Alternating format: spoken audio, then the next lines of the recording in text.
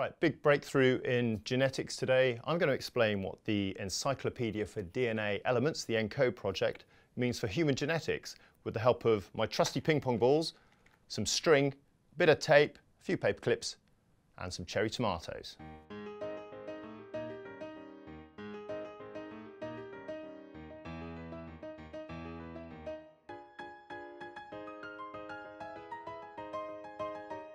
Right, here we have a section of human DNA, the human genome. The blacked out ping pong balls are bits of DNA that we previously didn't know what they did, and the red bits here by tomatoes are genes.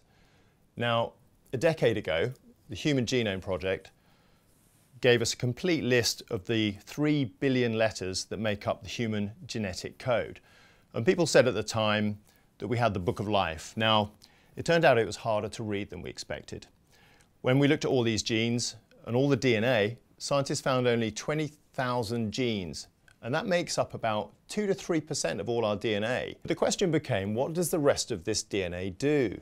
In this model, the black balls. It was mysterious. People didn't know what it was. They actually called it the genomic dark matter, the dark matter of the genome, or worse still, junk DNA. For a while, scientists weren't sure if it did anything at all. Thanks to the Encode project, we now know what most of our DNA does.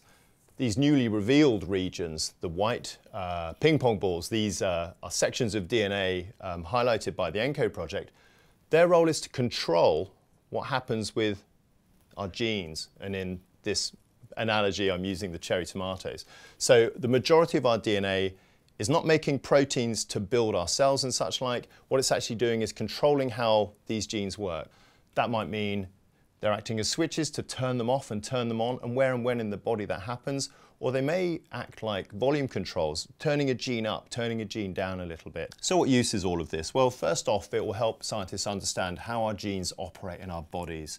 These switches are incredibly crucial to what genes are doing in our bodies, and they will make the difference, for example, between how our body makes a liver cell as opposed to a kidney cell. Perhaps more importantly, the Encode project will help understand what goes wrong in scores of diseases where there's some genetic element. Now, scientists have already used the Encode data to identify 400 of these switches in the genome which feed through into diseases and other medical problems. And that is surely just the beginning of it.